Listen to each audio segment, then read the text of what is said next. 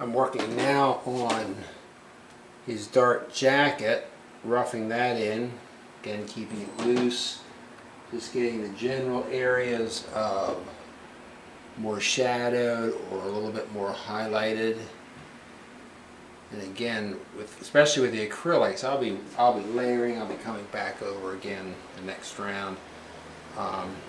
This is just, but I do want to, when I put down, I want to be in the ballpark of starting to establish the lights and the darks that create the shape, molding, lighting on the jacket, just as on his face and other features.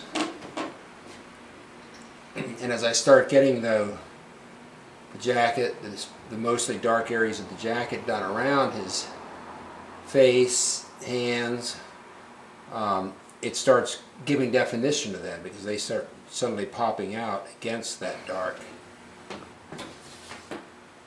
I was getting a little off camera there, didn't realize it, so I'll just show you a little bit as I work where you can see it a little better on the pants, adding some shadow to mold the shape, coming up around from underneath.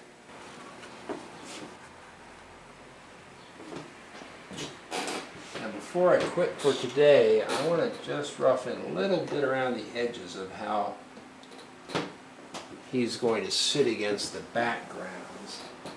And I'll be doing a lot more on those, and of course just the whole area. So this is more just to get a sense of it for my own sake, just to kind of let it sit overnight. So I'm going to start in on the painting again. I'm James at the beach.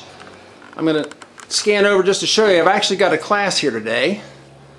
Several people who are some of my regulars for my Wednesday afternoon open studio class. And they may be asking some questions along the way. So this is where I left off yesterday. And yesterday I was working mostly on James. I was working mostly with whatever it is, a 1/2-inch brush.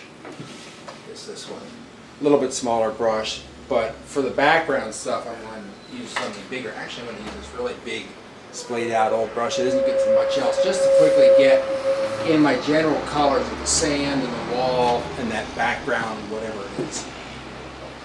Another wall maybe.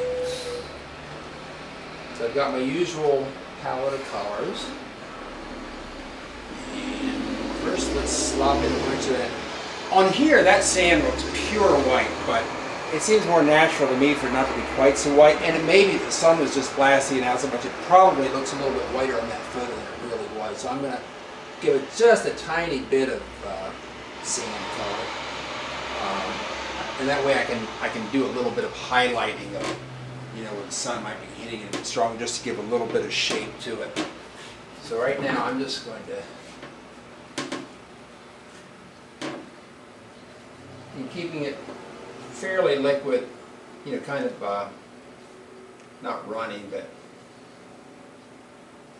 because I know I'm going to be coming back over and doing another layer and adding a little more texture and things to the sand, to all the parts of this. So I'm not going to bother doing it real heavily yet. But see, you can see, it uses up paint like crazy. So you just have to mix up a big pile of it when you're doing something like this.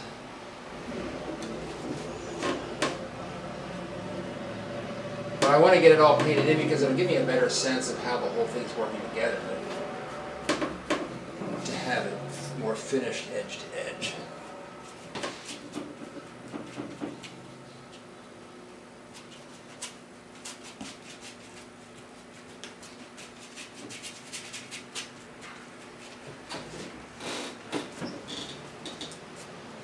And the other thing that's kind of weird about acrylics is that it gets a little more transparent as it dries. So as this dries, that orange is going to show through what I'm putting on a little more than it does now.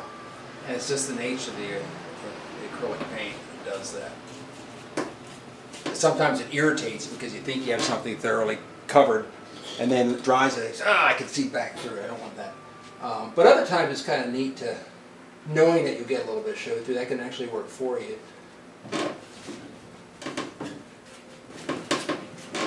Karl, what red was that you're using?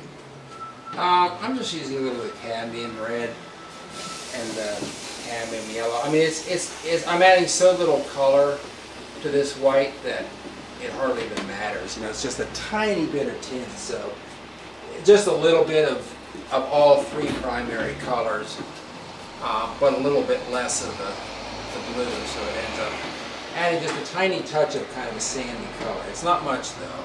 I just don't want it pure white at this stage.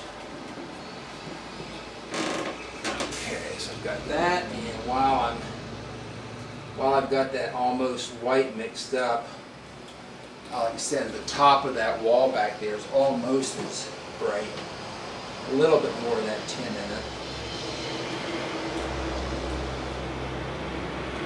So the same colors, just a little bit more.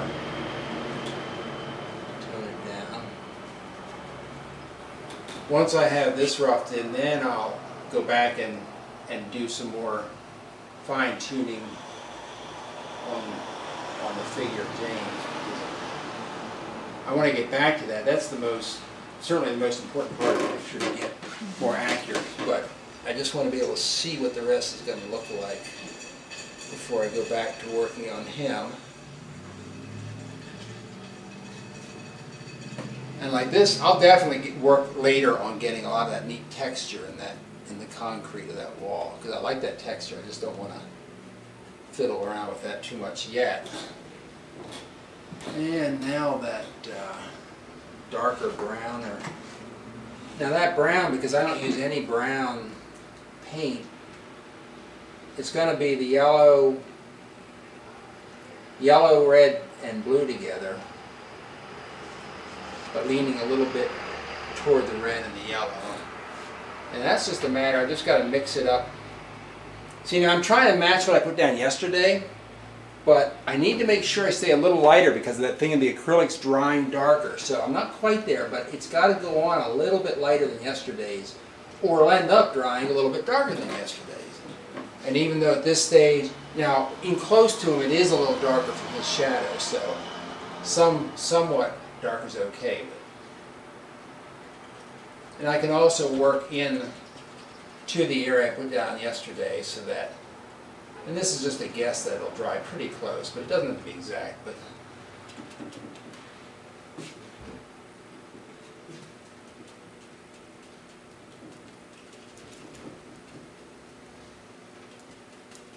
you can see that from yesterday had a little bit more of a greenish tint too. So let me add a little bit more yellow and blue to it. See, now it's got more of that slightly greenish tint like yesterday's instead of more purplish. More of that.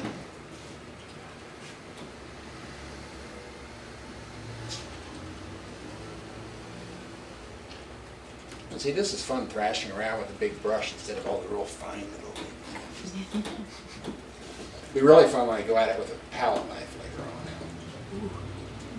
And who knows, maybe a sponge, I don't know, whatever it takes. All right, so here's where we are now since the last time I had the camera on.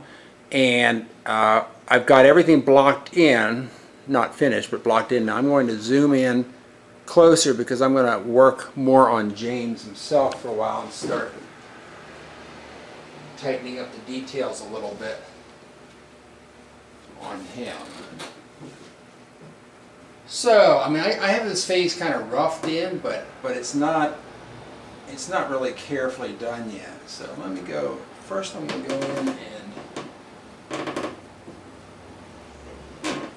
shape the sunglasses a little more carefully. And I'm not using pure black on the sunglasses, because if you look closely here, they're not really quite pure black. They're like dark brown. I mean, they're picking up, I'm sure they're supposed to be black sunglasses, but there's so much light in a scene like this that even black things, except in the deep shadows, aren't going to be real black. And I do want to make sure that I can use pure black, like in a few of the shadow areas, to really give it a little bit more starkness. And I can't, if I make too many things pure black, then I can't make the important things pure black and set them off. So I notice you're using a flat brush. yep, I'm using the same flat flat brush that I use for everything, you know, so I've got the, you know, the broad flat, I've got the corners. Yeah, I rarely use anything but a flat brush. It's just because I can do pretty much just about everything I want to with a flat brush. Different sizes depending on how much control I want or how big an area I want to be able to cover, but softness around the hairline. It doesn't look like he has a plastic wig on.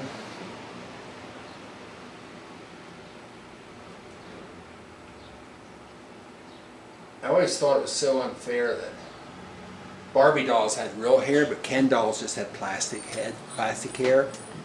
What'd they do that for?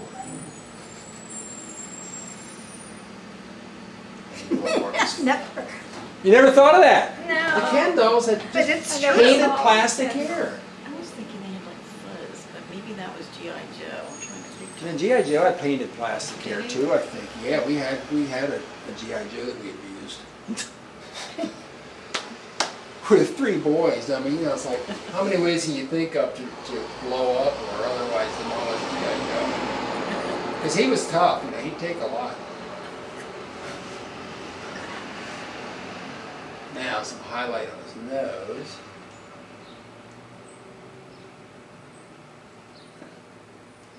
Because there's some pretty bright sun working on him, so we've got to make sure we've got... It's funny. As I was working this, I realized I've never studied anyone else's feet this closely before. It's kind of Especially the weird. bottoms. Yeah, the bottoms of somebody's feet. I mean, I'm used to painting faces and hands, but the soles of somebody's feet, you know. But in this case, they become important, you know, I mean, Yeah. it'll be important that those feet look really the way feet ought to, because they're kind of a pretty central part of what makes the painting work, you know. It helps get that laid back. I mean, anytime you can see the soles of somebody's feet, they're relaxed, you know. Yes.